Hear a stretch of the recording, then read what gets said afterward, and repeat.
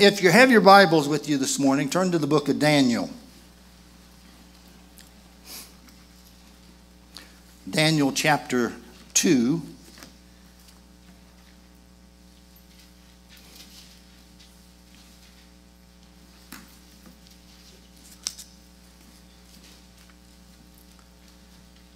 We'll read the scripture, then we'll have a word of prayer and get into the message.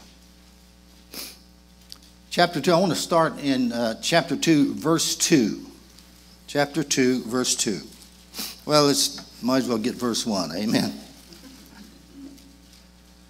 And in the second year of the reign of Nebuchadnezzar, Nebuchadnezzar dreamed dreams, wherewith his spirit was troubled, and his sleep brake from him. It means that he wasn't able to get any sleep.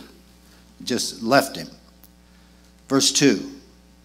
Then the king commanded to call the magicians and the astrologers and the sorcerers and the Chaldeans being the Babylonians, to shew the king his dreams. So they came and stood before the king. And the king said unto them, I have dreamed a dream, and my spirit was troubled to know the dream. Then spake the Chaldeans to the king in Syriac, O king, live forever. Tell thy servants the dream, and we will shew thee the interpretation. The king answered and said to the Chaldeans, the thing is gone from me. If you will not make known unto me the dream with the interpretation, therefore you shall be cut in pieces, and your house shall be made a dunghill. Now, cut in pieces, what he's saying says you're going to lose your head if you don't tell me the interpretation of this dream. It says the dunghill, that's in the Indian, that's called ohihe-tp. That means an outhouse, okay? So that's what your homes is going to turn into. Let me see where I'm at here. Okay, but if you shew the dream and the interpretation thereof, you shall receive of me gifts and rewards and great honor. Therefore, shew me the dream and the interpretation thereof. They answered again and said, let the king tell his servants the dream, and we will shew thee interpretation of it. The king answered and said, I know of a certainty that you would gain the time, because you see the thing is gone from me. But if you will not make known unto me the dream, there is but one decree for you, for ye have prepared lying and corrupt words to speak before me till the time be changed. Therefore tell me the dream, and I shall know that you can shew me the interpretation thereof. He's telling them that what you want me to do is to tell you what I dreamed. Then you can make up anything you want to and say this is what happened. He said, I'm not going to tell you what I dreamed, but you're going to have to show me, or you're going to lose your head, and your habitation is going to be in the dunghill. Okay. Verse 10. The Chaldeans answered before the king and said, there is not a man upon the earth that can shew the king's matter. Therefore there is no king, lord, nor ruler, that asketh such things as any magician or astrologer or Chaldean. And it is a rare thing that the king requireth, that there is none other that can shew it before the king, except the gods who dwelleth is not with flesh. For this cause the king was angry and very furious, and commanded to destroy all the wise men of Babylon. And the decree went forth that the wise men should be slain, and they sought Daniel and his fellow to slain. Now turn back just to one page, probably to chapter 1.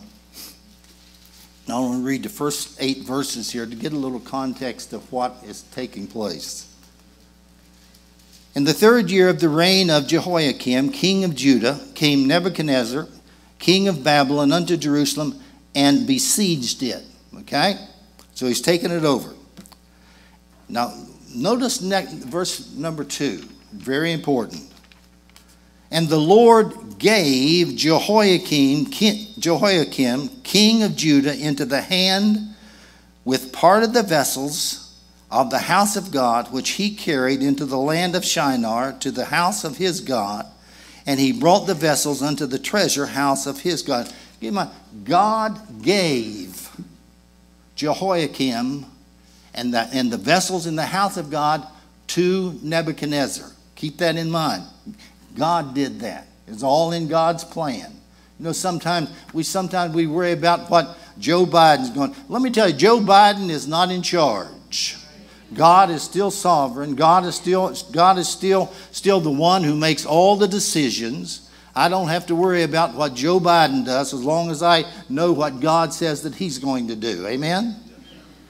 And the king spake unto Asperaz, the master of his eunuchs, that he should bring certain of the children of Israel, of the king's seed, and of the princes, children in whom was no blemish, but well favored, and skillful in all wisdom, and cunning in knowledge, and understanding science, such as had ability in them to stand in the king's palace, and whom they might teach the learning, the tongue of the Chaldeans.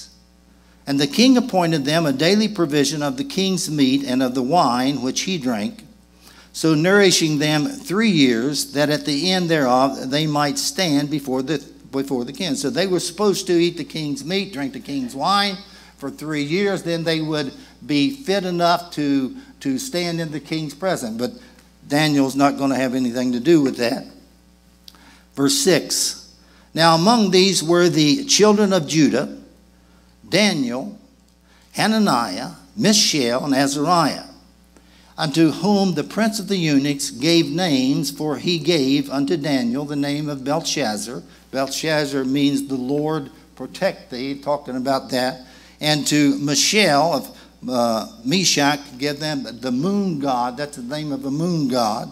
And Azariah of the Abednego, that's the name of another Babylonian god. So they took the names from them that God gave them a different name that had to do with the world or in that particular place at that time. Verse 8. But Daniel purposed in his heart that he would not defile himself with the portion of the king's meat, nor with the wine which he drank.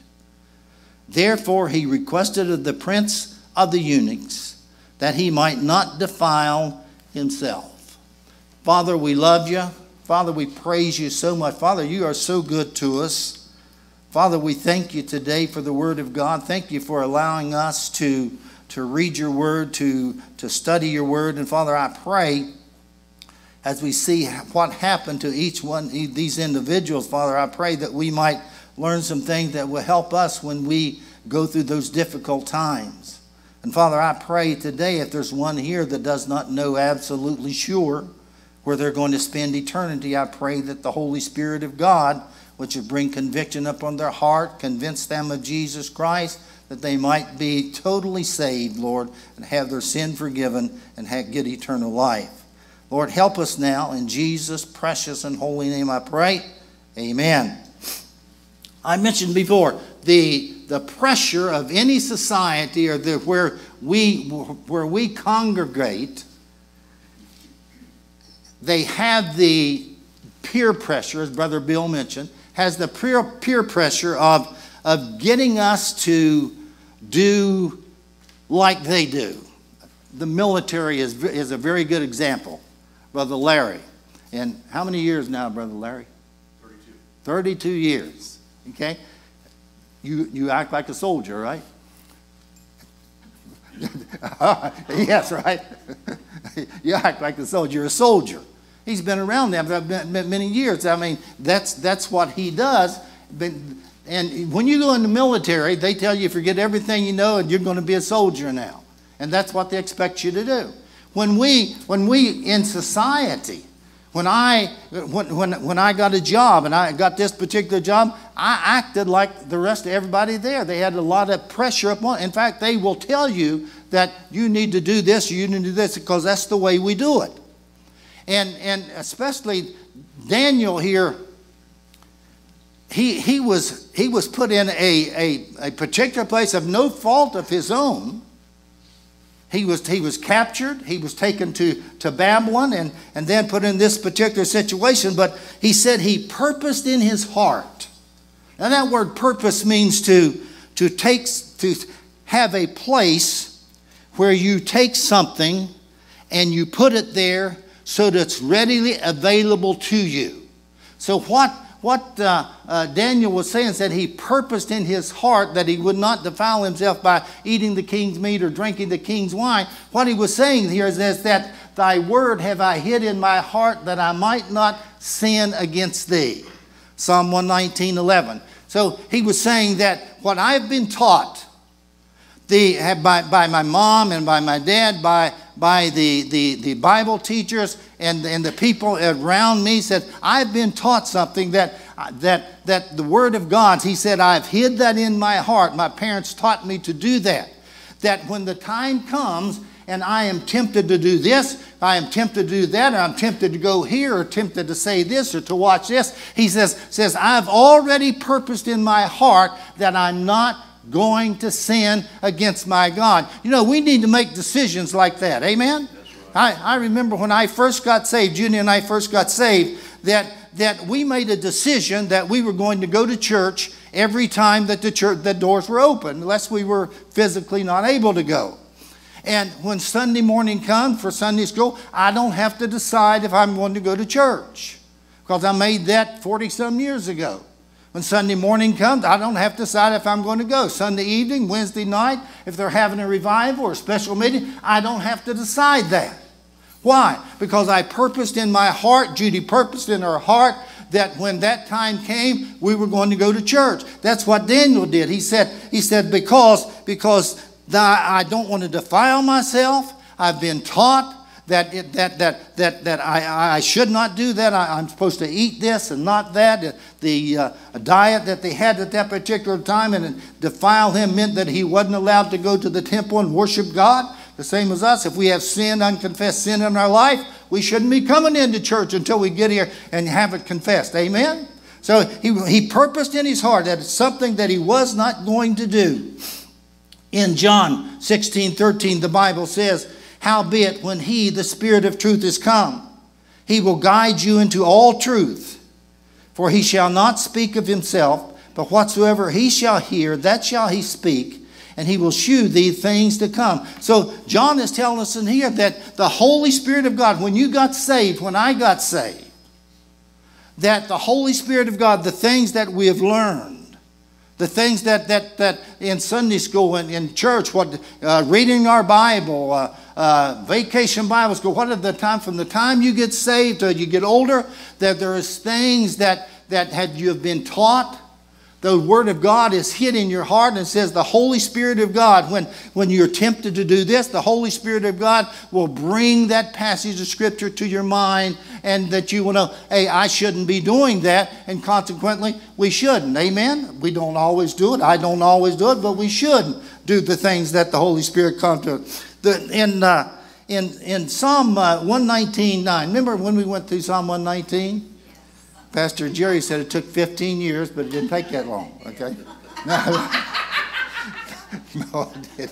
It took about 5, so. But it says in verse 9 of 119, it says, wherewithal shall a young man cleanse his way, by taking heed thereto according to thy word. I wrote down 5 things there. It's talking about thy word. In verse 11, we said that earlier. Thy word have I hid in mine heart, that I might not sin against thee. Psalm 119:16. I delight myself in thy statutes. I will not forget thy word. Verse 17, 119:17. Deal bountifully with thy servant, that I may live and keep thy word. Verse 25, 119.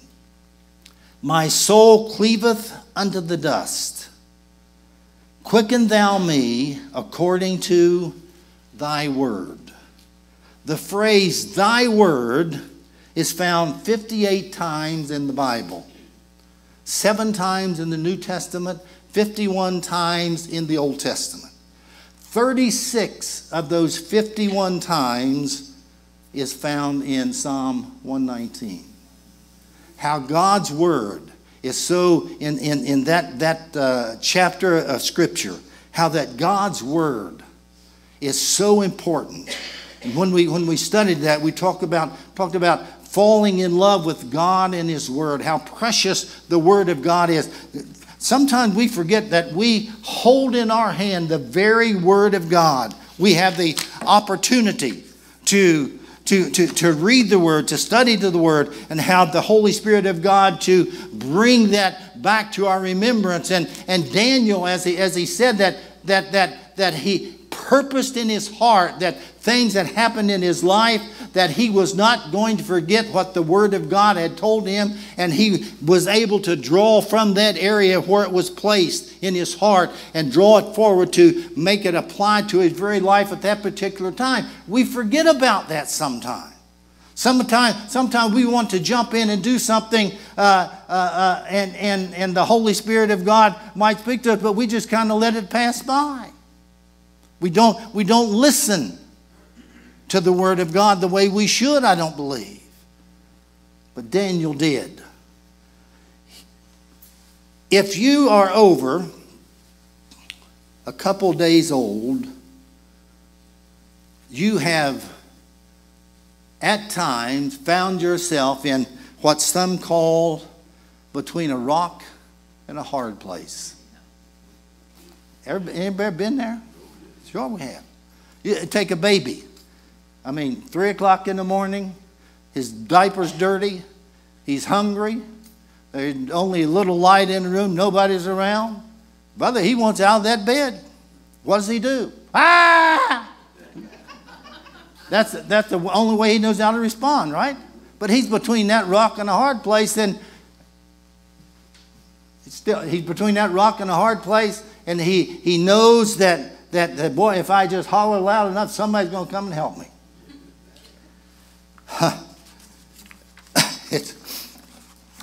We have all been in that place. Most of the time, the places that I get into, the hard places that I get into, they're usually caused by myself.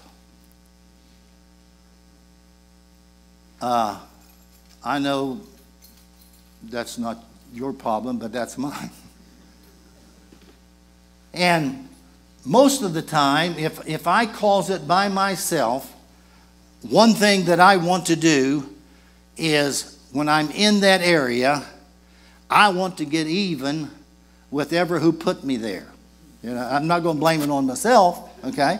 So I want to get even with somebody there. If somebody I standing nearby, and I think my first instinct is to just hit them hard as I can, and that'll let me out of that hard place. But it doesn't.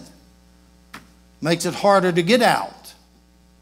And as we go through this passage of Scripture this morning, we're going to see from three individual peoples, Nebuchadnezzar, the Chaldeans, and Daniel, how they reacted to the difficult place that they were in. All of us might respond differently than what the way we should. I know most of the time I don't respond very well. I remember one time I was taking my car into the garage to get it serviced, okay? And I go in there and I tell the guy, I said, I got an appointment. He says, no, you don't. I said, yes, I do. I called and I got an appointment. He said, no, you don't. So I let him hear some choice words that I had learned. And I told him that. And I got in my car and left. I went around the block, drove back in there. I went in there to apologize to the guy because I shouldn't have handled it that way. But sometimes just situations happen in our life that, well, you're right. I mean, you're squeezed. You can't go this way. You can't go that way. The Apostle Paul said that in 2 Corinthians 4:8.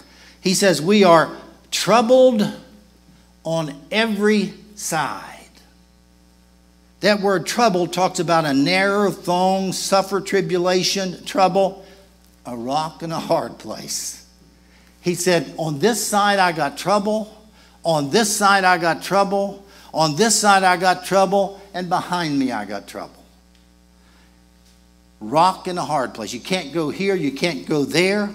But you know what next thing he says?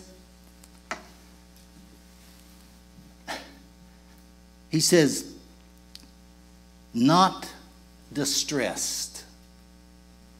He said, we've got trouble on every side, but we're not distressed. And you know what that word distress means?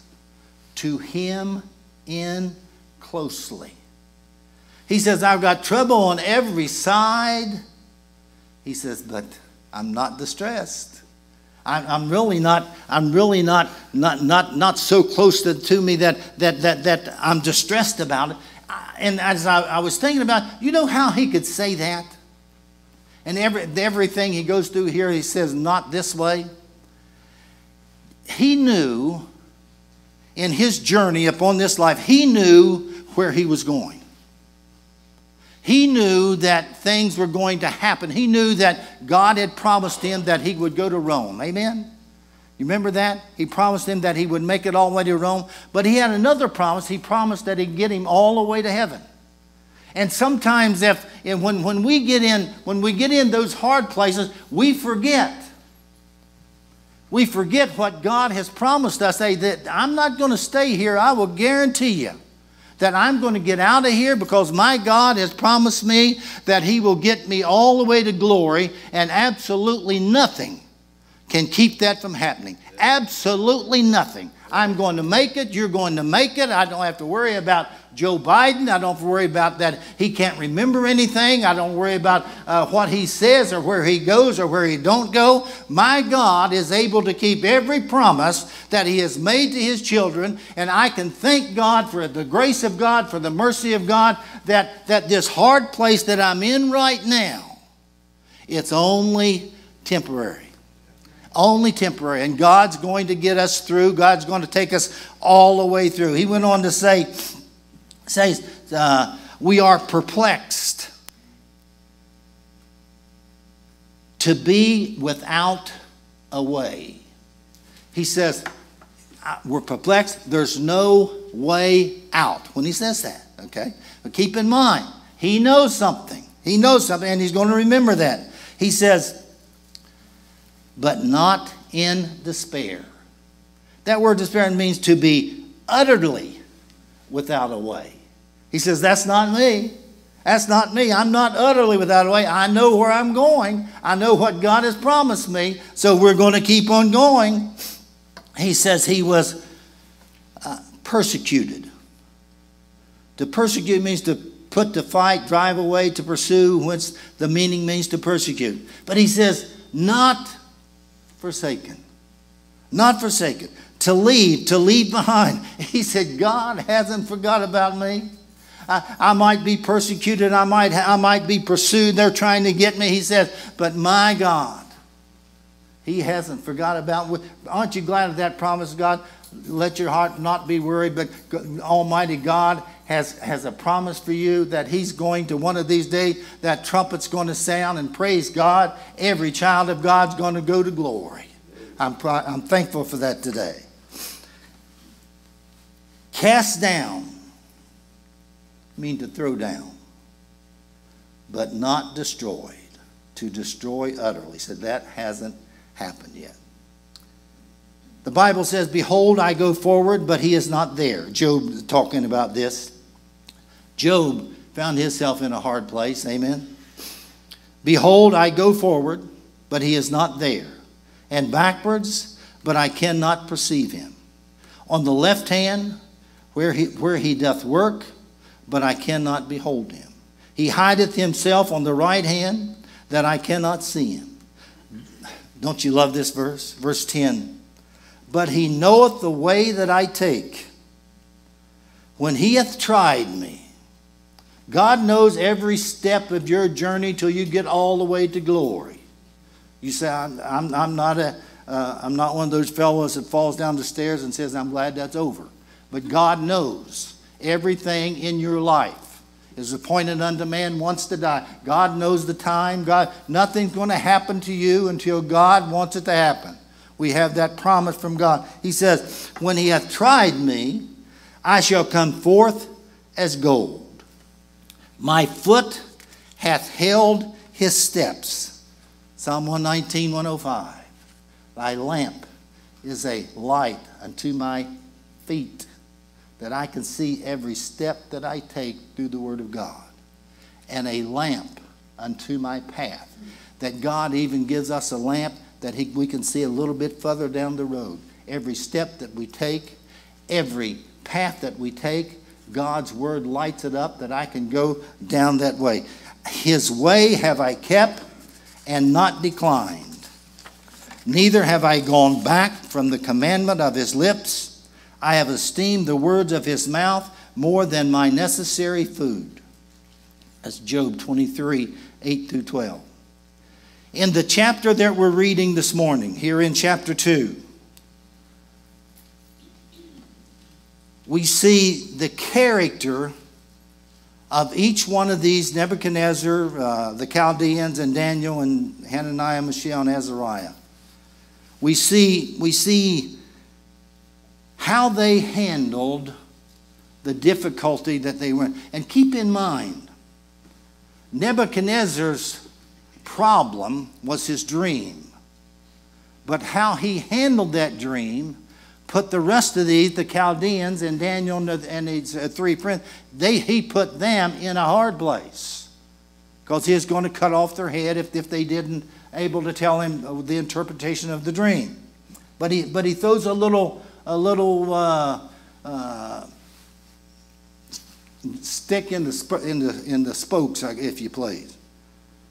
That he's not going to tell them the dream that he had. You say, well, why don't you do that? I don't know if he forgot the dream, because the Bible says the dream troubled him. So he must have remembered some of it to be troubled.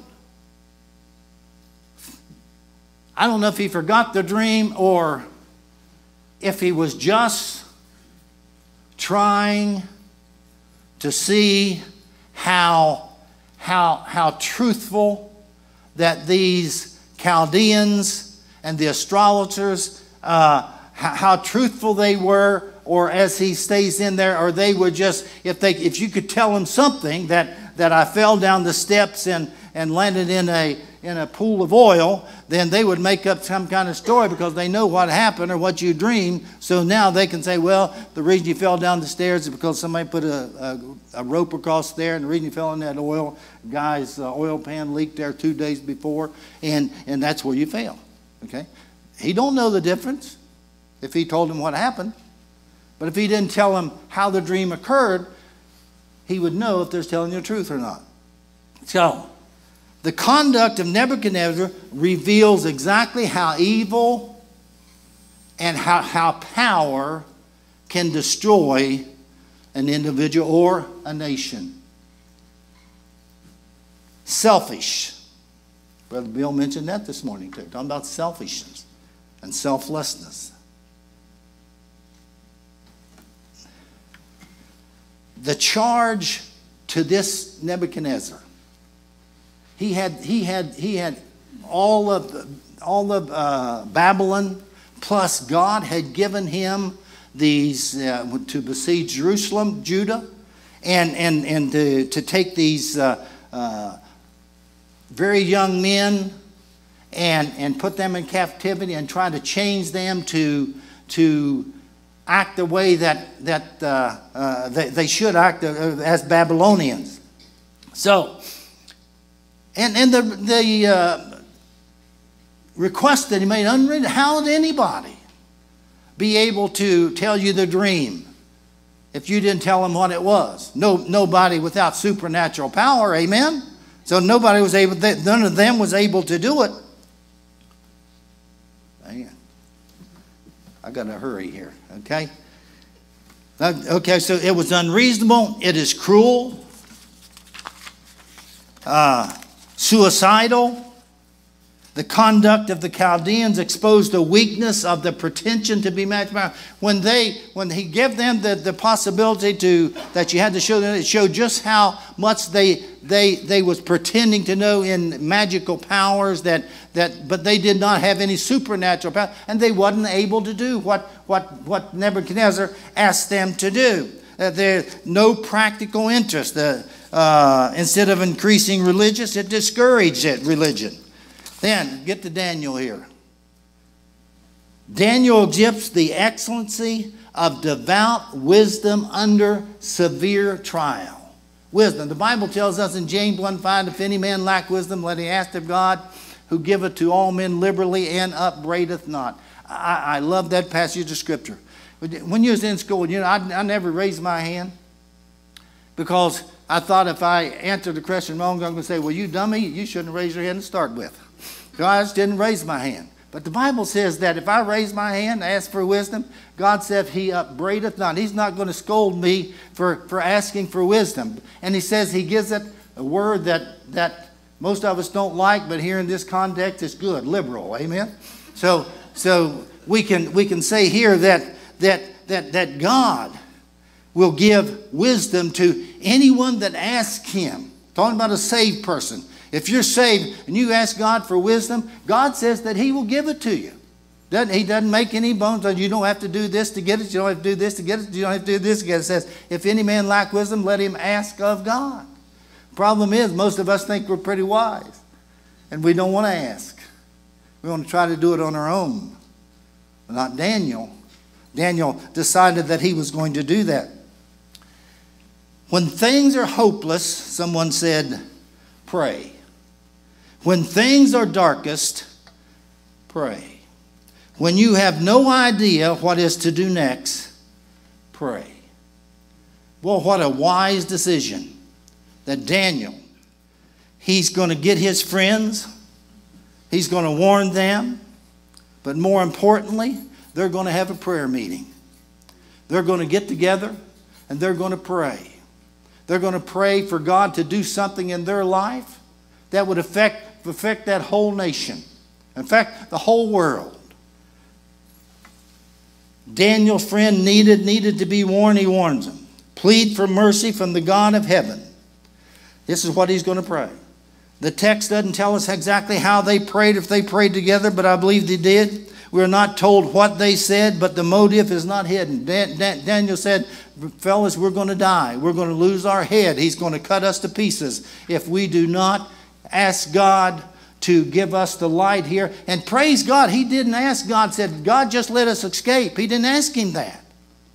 He said, God, give me light enough that I can interpret the scripture, I can interpret his dream. Let me know what the dream is so that I can go to him and I can tell him not only what his dream was, but I can tell him what it means.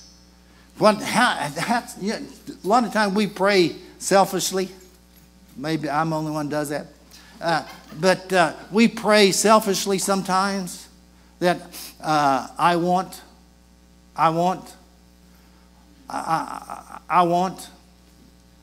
Lord, I want.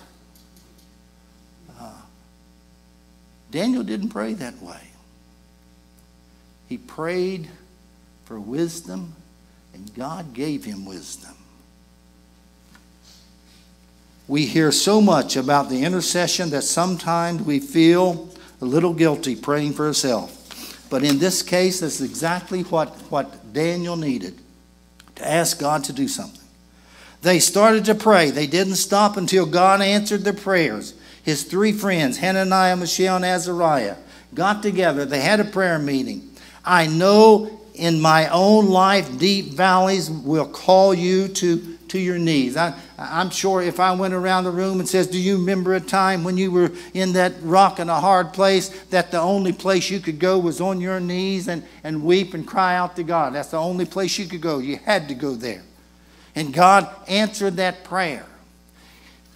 Daniel did that. He knew that he had been that before. This wasn't his first time that this was going to happen. In the Bible says in Acts 2:1, and when the day of Pentecost was fully come, they were all with one accord in one place. Acts 12:5, Peter therefore was kept in prison, but prayer was made without ceasing to the church unto God for him. Acts 12:12, and when he had considered the thing, he came to the house of Mary, the mother of John, whose surname was Mark, where many were gathered together praying. Matthew 18:20, for two or more are gathered together in my name, there I am in the midst of them. In Matthew again 30, verse 30, but when he saw the wind boisterous, he was afraid and began to sink. He cried, saying, Lord, save me. One of the shortest prayers in the Bible, perhaps. But when Daniel knew what, and his three friends knew what they had to ask God for, he wanted wisdom that he could do what God would or what Nebuchadnezzar required of him doing at that particular time. Devout wisdom finds great strength in the greatest trials. When you're in the worst place that you think that, but I'm just not going to get out of this unless God intervenes, and ask God for wisdom. Boy, and when that time comes, the next time you're there, say, boy, Lord, I remember when you did this. I remember, Lord, how you handled this in my life. When I was with the Indians in South Carolina, I had a place on the front pew that was black, where I used to get down on my knees and pray and cry for things that were happening. Hard places. But boy, God always comes through. And when the darkest, the light of God always comes through. It had not been for the king's savage threat, it might have taken Daniel years and years till he come to this place in his life. So it's actually a blessing. Hebrews 13:6. You knew I was going to get that, Kelly. So that we may boldly say, the Lord is my helper. I will not fear what man shall do unto me. Isn't that an amazing verse? That what man has, all of the mandates that the president has made. I heard yesterday on the news, Brother Larry, that 60,000 National Guard and Reserve are losing their pay and their benefits because they will not take the shot. That's what power does. Our God is all powerful. Our God can override no matter what they say. Our God is going to get us all the way home. Yes, sometimes it might be difficult, but our God is able to do what our God says that he could. If you're a child of God today, you can take this to the bank, that every promise that God has made to you, you can count on that he will get you all the way to glory, one way or another, the upper taker or the undertaker. But God's going to get you all the way to glory. Thank God for that. The greatest excellently in their capacity to shine brightest under hardest trials. Job said that you can come forth as gold. Trials get rid of the dross. When they smelt gold and silver, they will do that time and time again. They'll do it one time and they'll have a little bit of dross on there. It's cloudy. Do it again, a little bit clear. They do it until the forger can look in that pot of gold or that pot of silver and see his reflection. When he can see his reflection, he knows that gold is pure. One of these days, the Bible says that we shall be like him, for we see him as he is. God's still working on me. God's still working on you. He takes a little bit of that dross out. We go through these hard spots, takes a little bit of that dross off. We come out better on the other side. We've got a little bit more of Jesus in us. We've got all of Jesus, but the people can see Jesus in us a little bit clearer. One of these days, he's going to be able to see Jesus in us completely when we get to glory. But until that time, there's hard places. When you get through them, when you're in there, remember God's promises. Ask for wisdom, and God will give it to you. Dear Father in heaven, we love you, praise you, and thank you for all that you do. Father, I pray today this invitation. Father, I pray, I know there's folks in here going through a very difficult time. We all do. But Father, they're in it right now. God, they need your help. Father, I pray that they would ask for wisdom, Lord, and remember all that you've done. You haven't forsaken us. You're still right there with us. Father, help us. Help us to pray, Lord, for wisdom. In Jesus' precious and holy name I pray. Amen.